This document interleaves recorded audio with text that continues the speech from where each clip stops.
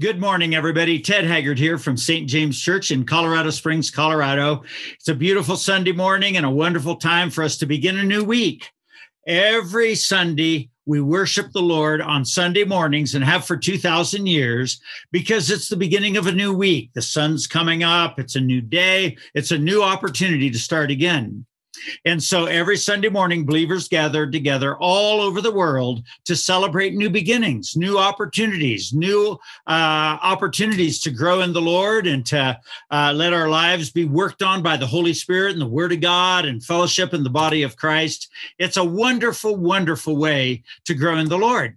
Well, of course, because of COVID, many of us are having to use Zoom and protect ourselves from being too close to others if we think we've got a health risk that may be damaging. And so that's why we're doing this. We have a service at 10 o'clock every Sunday morning, but many listen to this and get their Bible lesson that way. All of you know, we study the Bible through this little booklet, the Bible Highlights Booklet, and this will walk you through the entire Bible in a year. And if you want a copy of this, you just text me your address and say you want a copy. It's totally free. We cover the expenses for it. And if you'll text me at 719-338-0079, then the office staff will get that and they'll get your booklet right out to you. Okay, so this morning we are in Exodus, the 5th chapter. And in Exodus, the 5th chapter, it's when Aaron and Moses, they've been commissioned by the Lord is calling them, the Lord is working on them, and they're going to confront Pharaoh or to ask Pharaoh to let the people of Israel go into the wilderness to worship. And so there are several things we can do here to make this chapter more practical. Okay, think of the devil or as Pharaoh as the devil. Okay, so, or the world, there's the world, the flesh, the devil. Pharaoh represents all those things because Pharaoh is keeping the people of God enslaved and busy about things that they need not do. And so the devil uses people and the world uses people, and the flesh, our old sin nature, will use us to distract us from the things of God. That's what Pharaoh's role is here if we make a practical application for us from this story. Moses, if you'll think of Moses's voice to Pharaoh, Moses's voice is the voice of the Holy Spirit. And so when he says to Pharaoh, let my people go, it's like the Holy Spirit saying into our hearts that we need to undo the work of the devil and undo the work of the world and undo the work of our old sin nature in our lives. So Moses's voice is the voice of the Holy Spirit for our application. And then the Israelites are a picture of us, the chosen people of God. And here we are, chosen by God. We're God's chosen people, but we're still in the land of Egypt, and Pharaoh is still too dominant. That would be the world or the flesh or the devil, still too dominant in many areas of our life. So this is a picture of what goes on with every one of us as we're growing in the Lord and as we're trying to find freedom and growing in freedom in the Lord. And I want to emphasize this to you so you don't be discouraged. Some people will receive a strong message on, if any man be in Christ, he is a new creation. And when they get that message so strongly, and then they pray their prayers, but they're not free yet. Or they go to church, but they're not free yet. Or they go to the prayer meetings and receive prayer and give prayer, but they're still not free. Well, that's exactly the way it was in this portion of Scripture. The devil, the world, or our old sin nature are still holding on to us. The Holy Spirit's saying, let them go. And there we are in a position where actually it gets harder. Okay. And so let's look at this. Here I'm reading from the New Living Translation. It says, after the presentation to Israel's leaders, Moses and Aaron went and spoke to Pharaoh. Okay, so here's Moses and his spokesperson. That's a Holy Spirit picture for us. Moses and Aaron went and spoke to Pharaoh. They told him, this is what the Lord, the God of Israel, says, let my people go so they may hold a festival in my honor in the wilderness. So here's the Holy Spirit saying, These people need to be free. Let them go.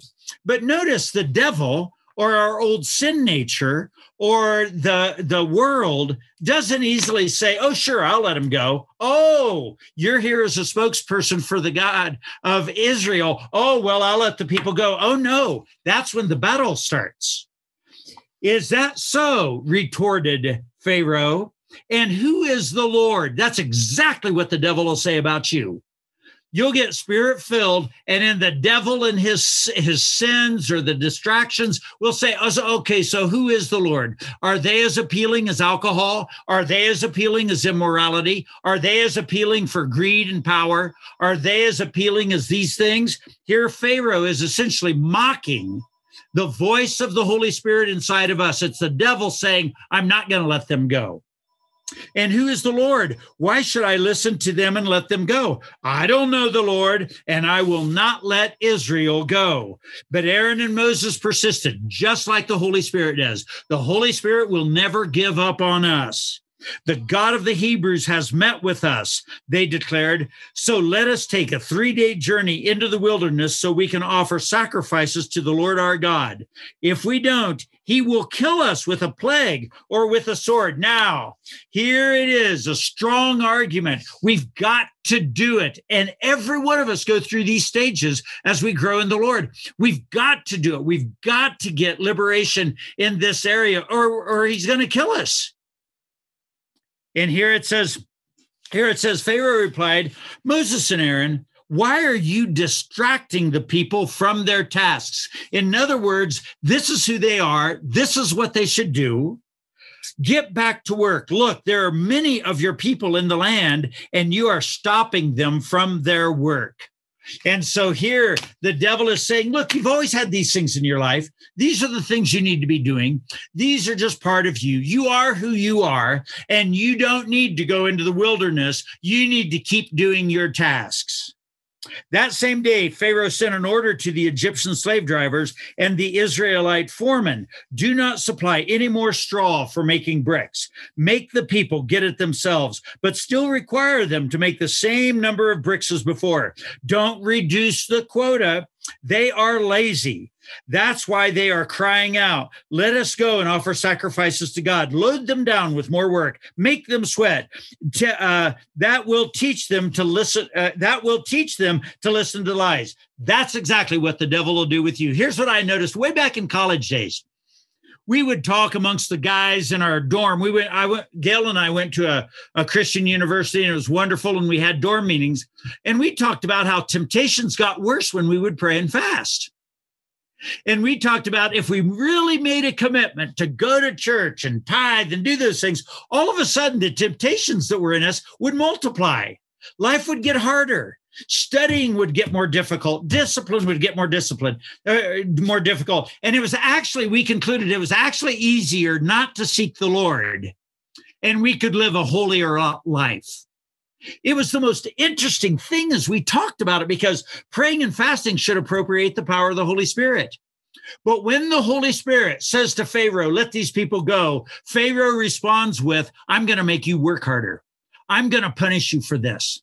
I'm going to put you through a process you're not going to appreciate. And here's what happens. What happens is that will teach them to listen to lies. The devil will breathe into us, oh, the power of the Holy Spirit's not real. Oh, the scripture's not liberating like you think. Because when you read the Bible all the time, and when you grow in the scripture, the devil will punish you for that. He's going to make it harder. You're going to have to make the same amount of bricks, but you're going to have to do it with straw. So the slave drivers and foremen, this is verse 10, went out and told the people, this is what Pharaoh says, I will not provide any more straw for you. Now, let me tell you all something. This is why churches want to be pleasant, want to be happy, want everything to be okay, but they're not actually spiritually engaging. They'll let you sing nice Christian happy songs, but they won't let you get into spiritual warfare. They won't let you get into prayer meetings that are dynamic and powerful and spiritually engaging for your region. They won't encourage you to go on prayer walks, but they will encourage you to come to social events. Why? It's because we're okay with pleasant, social, nice Christian events. But as soon as we start to engage where the Holy Spirit is working in us powerfully to liberate us and to get us on the track of God's freedom for our life and God's full blessings in our life, there's going to be a little bit of a struggle. And the devil's going to start mocking God and say what God says is a lie. How many people have said, I want the Holy Spirit to set me free from an addiction? They don't get it right away. And then the devil says, oh, this stuff's a lie. All right. And so the slave drivers and the foreman went out and told the people, this is what Pharaoh says. I will not provide any more straw for you. Go and get it yourselves. Find it wherever you can, but you must produce just as many bricks as before. So the people scattered throughout the land of Egypt in search for stubble to use as straw. Meanwhile, the Egyptian slave drivers continued to push hard. Egyptian slave drivers. That's exactly what darkness is. That's exactly what our old sin nature is. That's exactly what the devil's like. It's exactly what the world's like. All right. Meet your daily quota of bricks, just as you did when we provided you the straw they demanded. Then they whipped the Israelite foreman they had put in charge of the crews. Why haven't you met your quota either yesterday or today? They demanded. Now, these are the Israelite foremen. That's pictures for us, for our pastors and spiritual leaders. All right. Very, very often I've noticed through the years, we can have a solid Christian man or woman in our congregation until I put them on the platform. And I put them on the platform and let them start teaching. They enter into a whole different level of spiritual conflict. And before you know it, they're doing things they would have never dreamed of before. And so this Christian growth thing is interesting because people assume earth is heaven. It's not. In heaven, God's perfect will is performed immaculately with perfection. All right. But here on the earth, there are several influences: bad ideas, the devil, human volition, natural law, those influences that aren't dominant in heaven. Actually, there's no devil. There's none of that. No bad ideas in heaven. All right. And so because of it, here on the earth, spiritual warfare is a reality for our lives and for our children. And see, here, they punish the people. They make them work harder. But the Israelite foremen, they go after those guys, especially, and punish them. And so the Israelite foreman went to Pharaoh and pleaded, please don't treat your servants like this. They begged, we are given no straw, but the slave drivers still demand, make bricks. We are being beaten, but it isn't our fault. Your own people are to blame. But Pharaoh shouted, you are lazy. And that's why the devil tells Christians and Christian leaders, you're not effective. You're going to fail. You're no good. All those things directed toward the leadership. And that's why God encourages all of us to pray for those who are in authority. You are lazy. That's why you're saying, let us go and sacrifice to the Lord. Now get back to work.